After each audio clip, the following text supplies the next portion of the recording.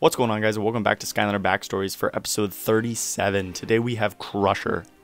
The big stone golem Crusher is fascinated by rocks. Inspired by his father, who was a miner, Crusher would travel across Skylands in search of rare and interesting stones and materials.